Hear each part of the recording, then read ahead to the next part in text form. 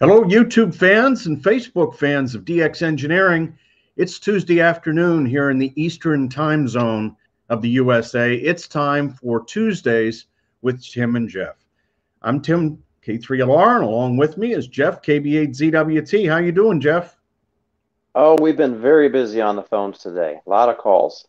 Well, you know, the weather is breaking and people are hungry to do projects. And so I imagine you're going to stay very busy here for a long time as we go through the spring and summer. Yeah, I think so. Yes, we are. Yes, we are. So I've got some projects going on here at K3LR today, and I wanted to show you a few things, Jeff. Here, hang on one second. We'll share the screen. And Jeff, let me know when you see my screen.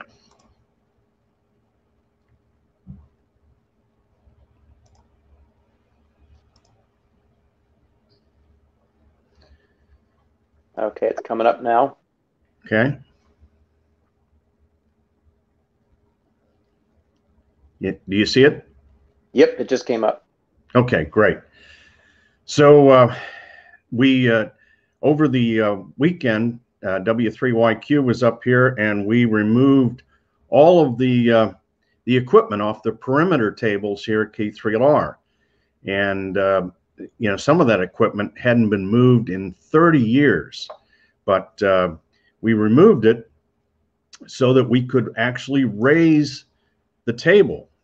And so here's some of the radios. There's 7 of the 7851s and 3 of the run station amplifiers and the NCC2.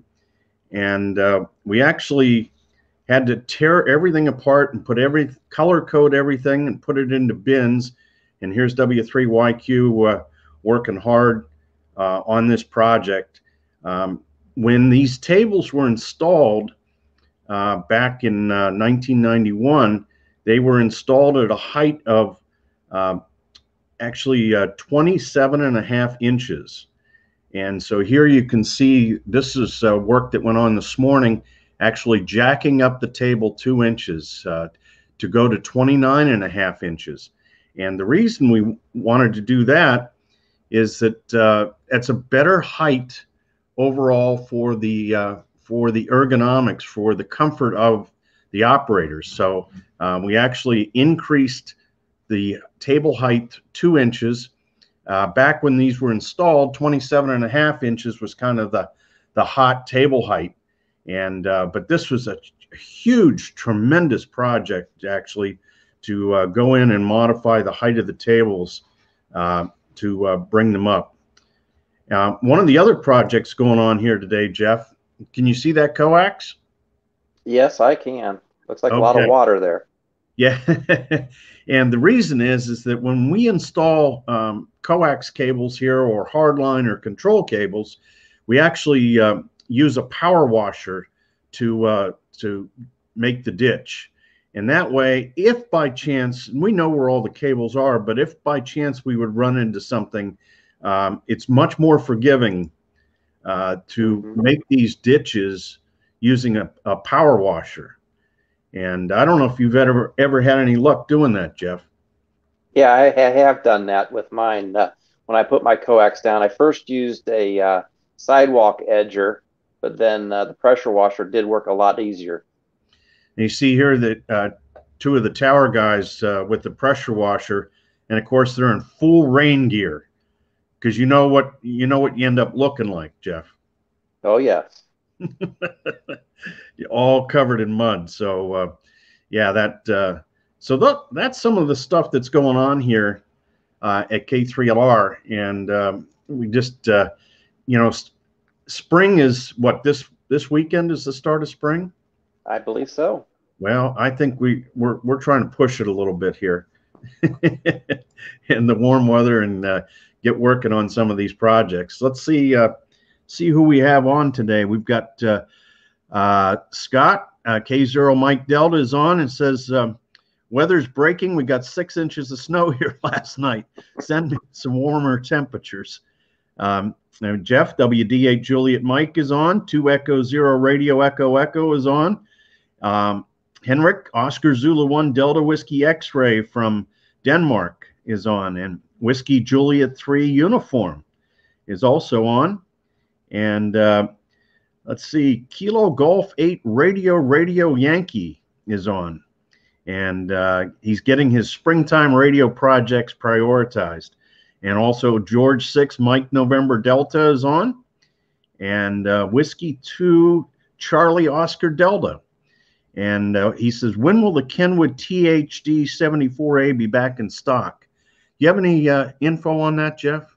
No, I'm not sure if they've actually discontinued that radio or if it's going to come back in production or not. Yeah, you know, so many chip interruptions, and when that plant over in Japan burned, boy, it was just terrible. And here's our friend Jimmy Cessna, Kilo Bravo 8 November. He says, nothing wrong with tall people. I think Jim's 6'3" or 6'4", so I think he is.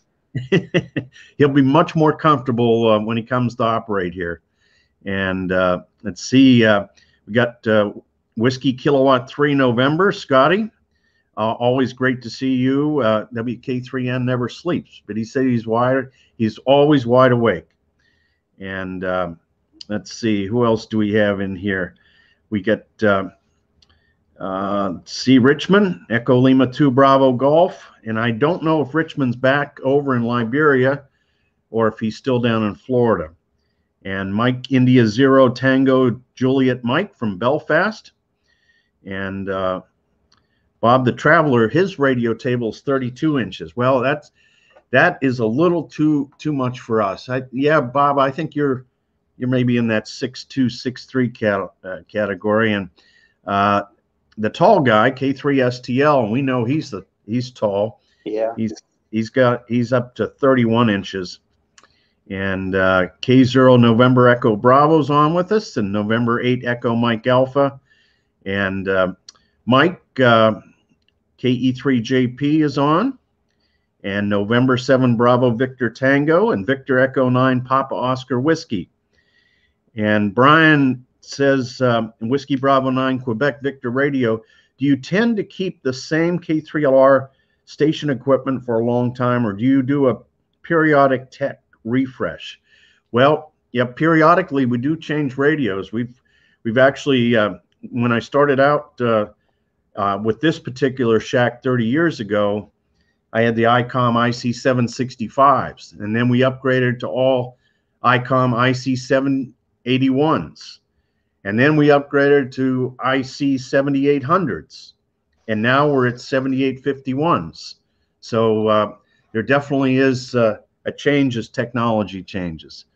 And Dino Kilo Lima 0 Sierra says, thanks for the power washer trick. Will come in handy here with the new tower. Oh, absolutely. And November 5 Mike Charlie Hotel, November 9 Delta Papa Radio. And Swen says it's still cold in Sweden, Sugar Mike 6 Lima Papa Fox. And Kilo Golf 5 Mike Quebec. And just received a call that I can get my COVID-19 vaccine shot today. Well, soon for you, Jeff, I hope. I'm sorry, what? Your vaccine. You'll be getting the vaccine. Yeah, I'm probably not going to get it. No, not for a while. Okay. All right. And we got Alpha 5 Sierra Alpha, and November 5 Mike Charlie Hotel, and November 8 Charlie Whiskey Uniform. Wouldn't it be easier to buy taller chairs? It would have been easier to lower the floor. Yeah. Papa Echo 2 Kilo and Kilo Echo 9 Bravo Victor, and November Mike 2 Radio. And let's see, November Echo 3 Fox. He says his benches are 30 and at 29 inches. There's a slick calculator I found on the internet, Jeff, that you put in how tall you are.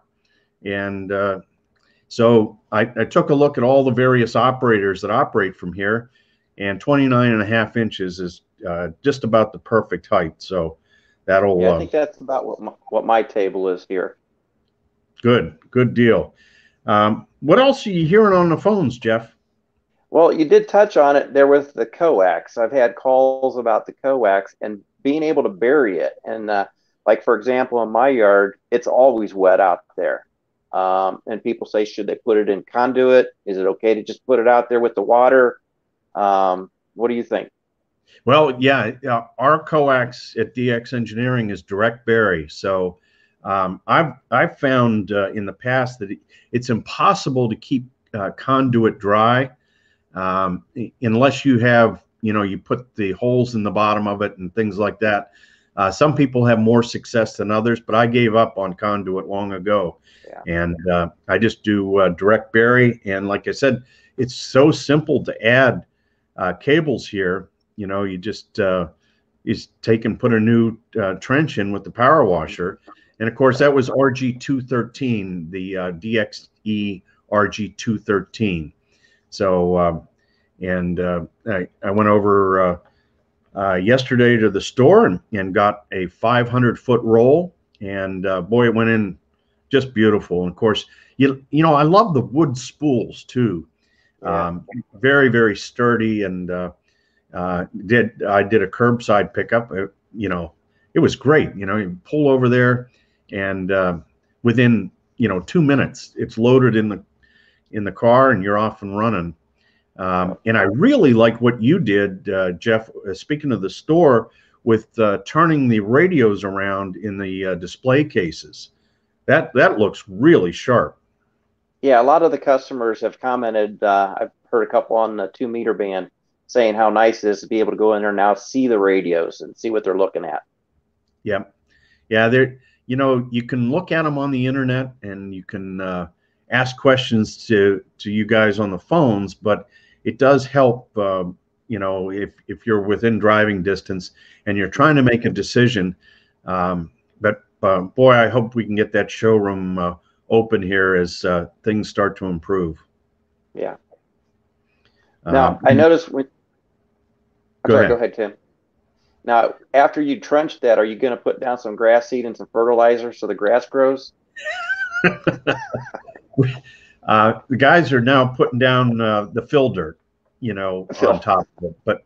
But we don't, geez, if I put fertilizer down here, I'd have a real problem. I mean, the yard, it looks green, but it's full of weeds. I mean, you would go crazy. I fertilized over the weekend. Yeah, let's see, who else do we have on here with us? Mike 0 Alpha November Oscar, and Victor Echo 2 Sugar Yankee Yankee, our friend Michael, Whiskey 3 Mike Lima Juliet down in Pittsburgh. And Don says, I lay the coax on the ground after cutting it short. And after a year, I had to pull to get it back up. No problem with the mower. It will suck it down. I do that with the radial wires, but I like to get coax down. And here's Jerry, Whiskey Bravo 9 Zulu. He said he gave up on conduit long time ago. I have seen too much flooded conduit in the professional antenna business. And Jerry and Val are just back from Florida. So they're back to the Chicago weather there in Whiskey 8 Alpha Sierra Alpha. Well, what projects do you have planned for this summer, Jeff? Not sure yet. I think I might maybe work on making some type of a go box with the couple of the radios that I have for my camping trips and stuff like that. Yeah, now that sounds good. Of course, we got a lot of good stuff for go boxes here at DX Engineering, so that will turn out great. When I was working in the store a couple weeks ago, I had the privilege of finally getting my hands on that 705, and that might be in one of those boxes here for me someday. That's a nice radio. Yeah, it's a really nice radio that certainly is selling like hotcakes. So it is. That's great. Well, listen, Jeff, I think we've gone through everybody here that's in the chat room, and we've answered some questions, and we talked about coax, we talked about bearing coax, we talked about table heights today. So always lots of great stuff here. And of course, Thursday, I'll be back on for the manufacturers showcase, and then on Friday it'll be the weekend special. We'll have more photos, interesting stories. We might even have a guest. Who knows? Let's see what happens. But until then, thanks very much for tuning in today. Hope you had a great time. Hope you learned something. And I'll look forward to seeing everybody back on. Oh, we got one more question here. Let's see what we got here. We got, did MFJ slow down production of antenna tuners and as such due to the COVID? Yes, Sean, everything is slowed down. Not just in ham radio, everything is slowed down.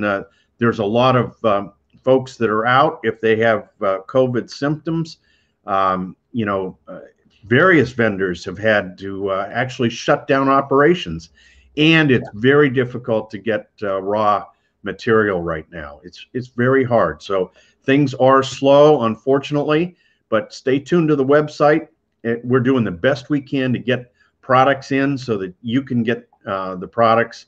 And so stay tuned to the website. And 73 from DX Engineering.